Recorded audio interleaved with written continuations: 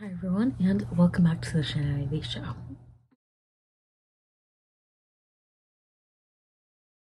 I'm recording this video like a month or so in advance of when it's coming up because I've read around 40 books now at the time this video is going up. I've read somewhere in the 30 to 40 book range when I'm recording this and when this video is going up, and I feel like I'm at a good point in my reading year that I can kind of say like I can do the mid-year book freakout tag. So here we are. All of these questions are down below in the description, as well as my 2023 video for this and my mid-year book freakout tags playlist. Go check out my previous video for this and the playlist. I have all the books right here, and there is one photo of an ebook that's going to be coming up. So let's get into this.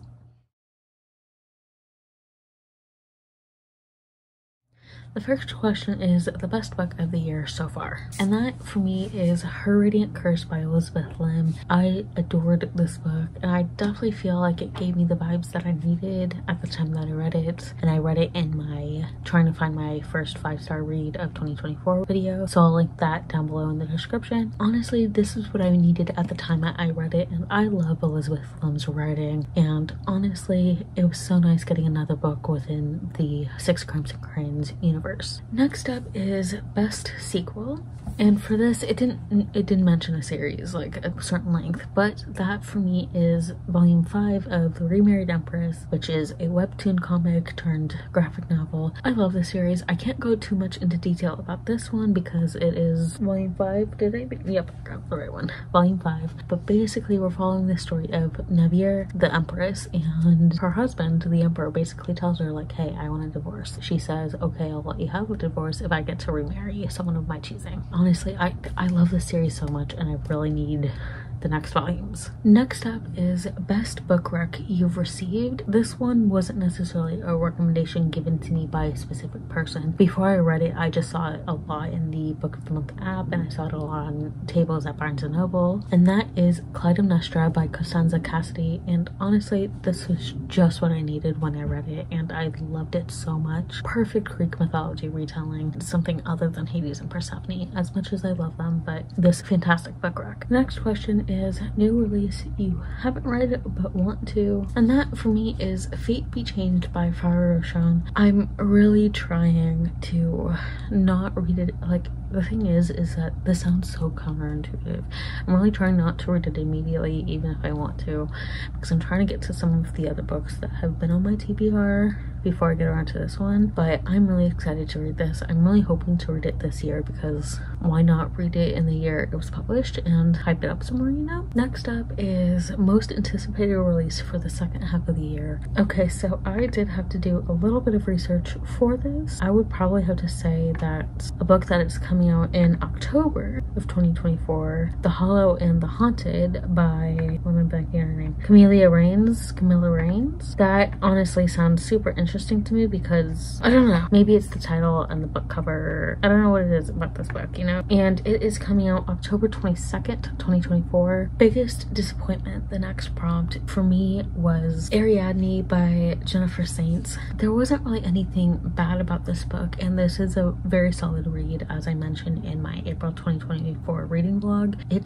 didn't hit the points that it needed to hit for me, and honestly it definitely could have been better. Next prompt, biggest surprise, that for me was Wretched by Emily McIntyre. Honestly, like, I was going into this as a popcorn read. For me, a lot of Emily McIntyre's books, the Never After novels that I've read, Hooked, Scarred, and this one, I've been going into them as popcorn reads. Not necessarily something that like would be fulfilling or sustaining in any, I don't want to say meaningful way, because these are meaningful, sustaining in a meaningful way. At the time that I'm reading them, I'm really loving them, but it's not really looking at like Clytemnestra by Costanza Cassidy or The Disappearance of Astrid Ricard, which I'll talk about next. But it's like, I'm not going into this with any serious expectations, with any high hopes, but this was a big surprise just because it is a Wicked Witch of the West gets her happy ending. Not that I don't like The Wizard of Oz, I really do. It's just I wasn't expecting to like this because I've never really liked The Wicked Witch of the West excluding the Wicked play. It's just Wicked Witch of the West has always kind of been like for me. The next prompt is new favorite author. I don't think I have any new favorite authors, whether it's debut or new to me, from this year. There have been some that have carried over from last year, like Farah Roshon. I loved Almost There by Farah Roshon, and she's also the one who wrote Fate Be Changed, the Merida Twisted Tale. So she's a favorite. Elizabeth Lim is a favorite, but again, Elizabeth Lim carried over from last year. Emily McIntyre, another favorite, but again carried over from last year. So far in 2024, I've not had a new favorite. Moving on to the next prompt, newest fictional crush. I'm going to be using the same book for the next 3 prompts: newest fictional crush, newest favorite character, and book that made you happy. All of that is from the book The Disappearance of Astrid Bricard by Natasha Lester. Now, Astrid was a character who featured in last year's book by Natasha Lester, The 3 Lives of Alex St. Pierre, and we get to see Astrid's story in this book, and Astrid definitely is a new favorite character. Hawk Jones is definitely a book boyfriend of my newest crush, and this book made me so happy because every time Natasha Lester comes out with a new book,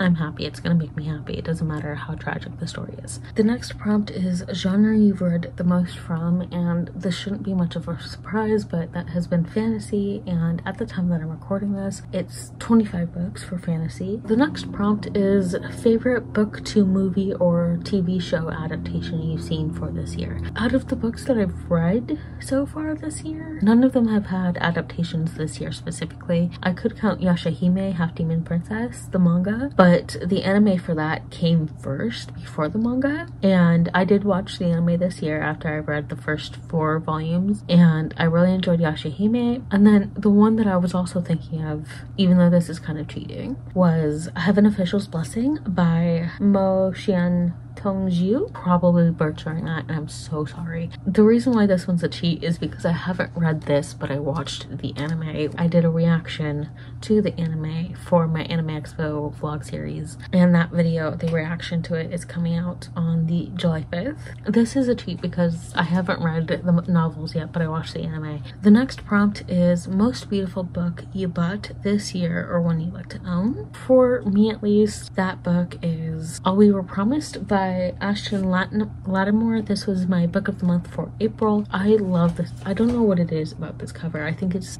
like the stark contrast between the colors. The next prompt is what book or books do you really need to read by the end of the year? And I feel like there are a lot for me. I feel like I could say Yashahime Half Demon Princess Volume 5, which is out. I'm pretty sure it's out, but I don't have it yet. I need to slowly catch up a little bit more on the Inuyasha manga. I need to read Fate Be Changed. I need to read All We Were Promised, but I did narrow it down to one. I was about to hold it backwards. And for me, that is The Apothecary Diaries, specifically Volume 1, because I keep seeing it. I know there's an anime out. I keep seeing the manga, and I just need to read it. I'm 90% sure I'll really like this. And I've had Volume 1 for a couple of months now on my shelf, just sitting on my shelf, so I need to read it. Next up is what format or formats are you gravitating towards, or are there any that you are not gravitating to? I've mainly been doing audiobooks and physical books, which I feel like is the answer I gave last year, but I'm not sure. But I haven't been reading as many ebooks as I would want to this year, sadly,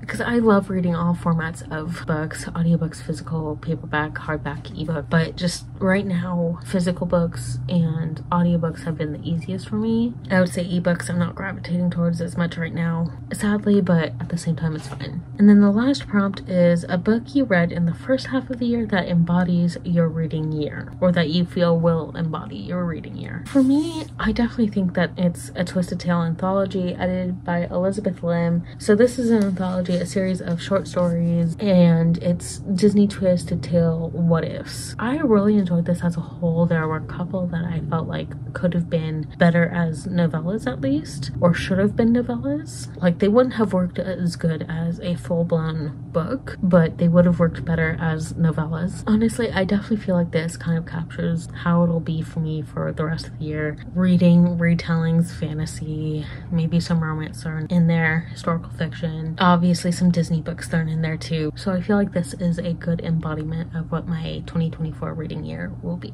Okay, so that is it for this video. The questions, the prompts are down below in the description, along with my 2023 video, the playlist, and I think I mentioned that the April reading vlog would be down below in the description as well. I'll try to include the links for everything that I mentioned down below in the description.